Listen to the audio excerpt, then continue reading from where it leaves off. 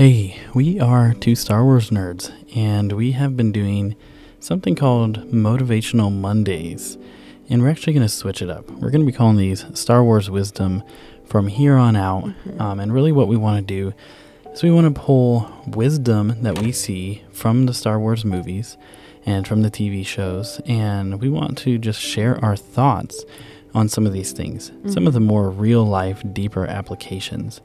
But before we get into that, if you guys didn't know, we actually do giveaways at every single one of our sub-goals.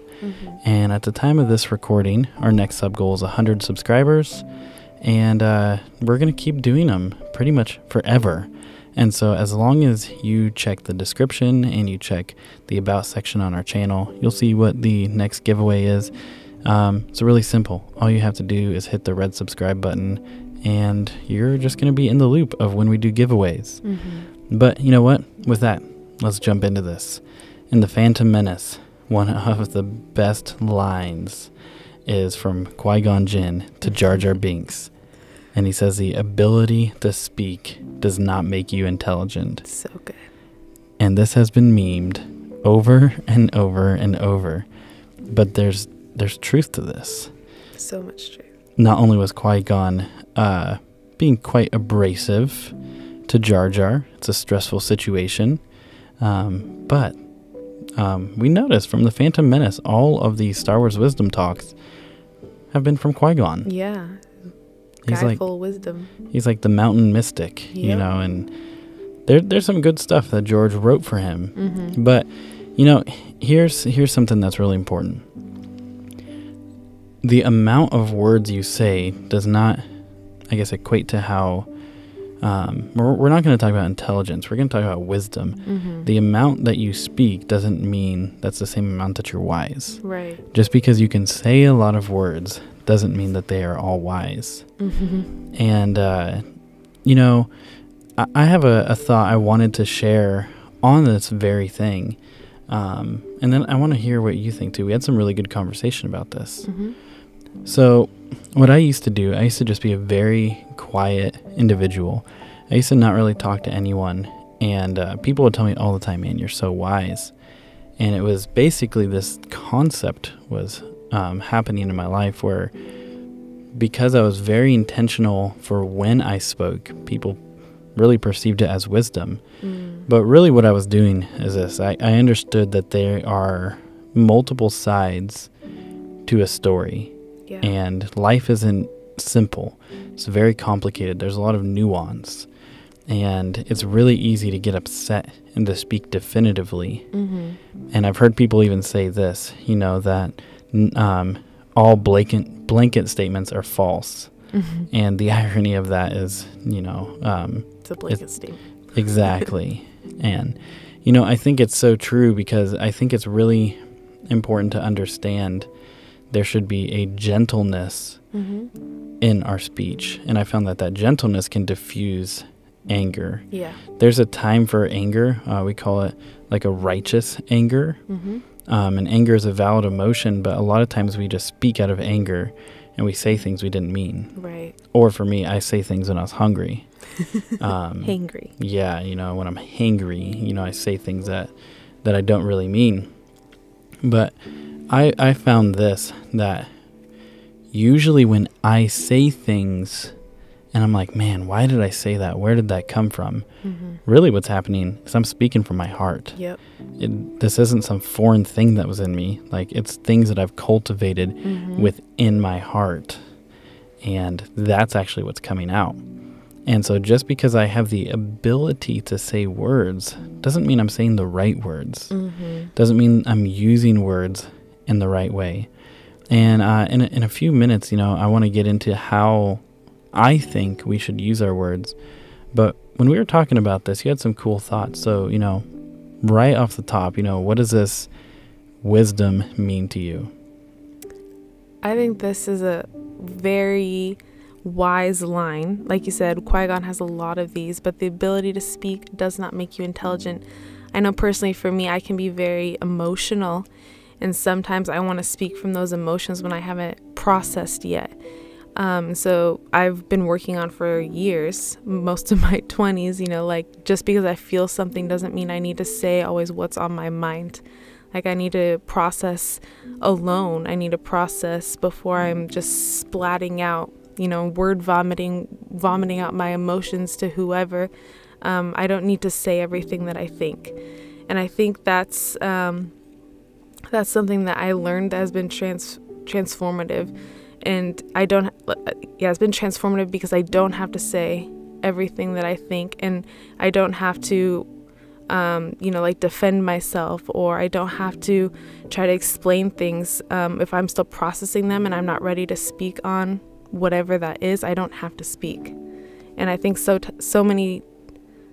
often, I get caught up in wanting to just say things because, I need to explain, I need to say this, I need to say that. But really, I just need to just be silent and process and say process eternally and say to myself what needs to be said in this moment. And I need to be okay not saying everything that I'm feeling, because it's not always necessary to say everything in that moment or to that person. Yeah, and a journey that you've been on and I've been on as well, we've found that your emotions are valid. Yes. And your emotions are true, but they can also be like a colored lens that you see life through. Yeah, and they blind you to everything else. Yeah, and it taints everything. And so sometimes the things we perceive aren't actually the way they are. Yep.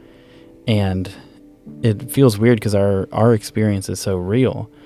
But here's a precarious position you were put in this weekend. You met someone for the first time, and they did the very thing you talked about. There was so much in their life they had not processed. Yes. They talked to you for probably about half an hour and didn't really let you speak. No, I didn't get to get one word in. And basically, it was like, hey, my parents were in a cult, and they forced me into this cult, and then I joined the military to leave, and then I got into drugs, but then it was just this whole processing before you. And I've explained it this way because I felt this. Our lives are like a champagne bottle, and there is external pressure shaking us.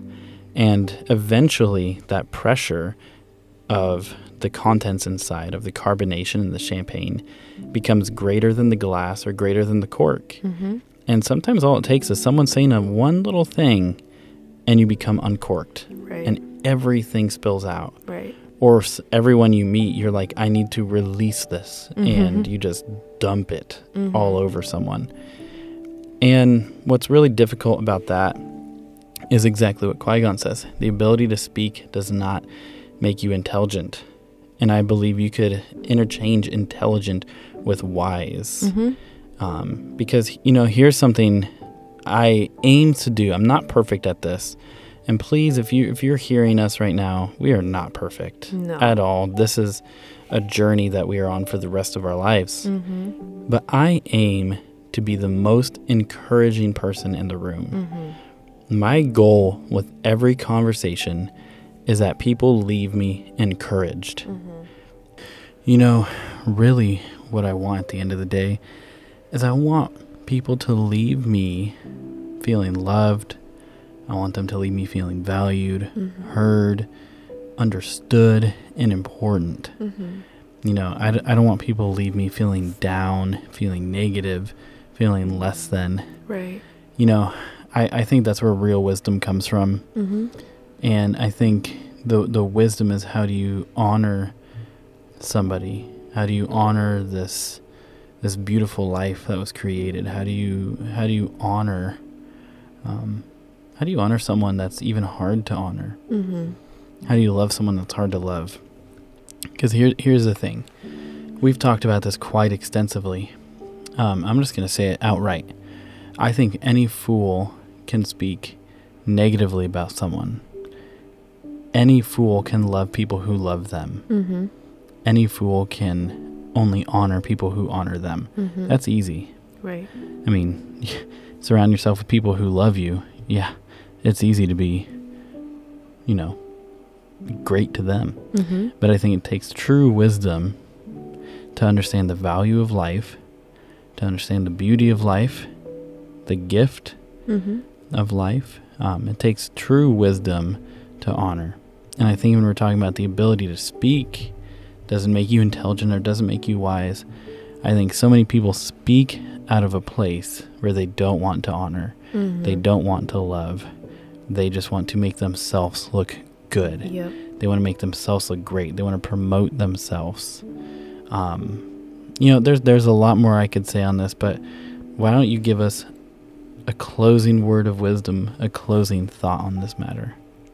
I think what you said was really good. It kind of covered everything. The only thing I can think to add is finding that balance, because even with this quote, it's not talking about like if you're struggling or in pain or whatever, it's not saying to keep that to yourself and not speak on that. Like there's times where you need to go to someone and you need to open up, you need to ask for help. This is a completely different topic, so I just wanted to make sure we made that clear.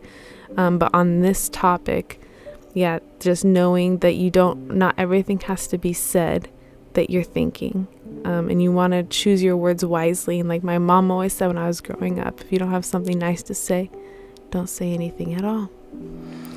Yeah, and that's good.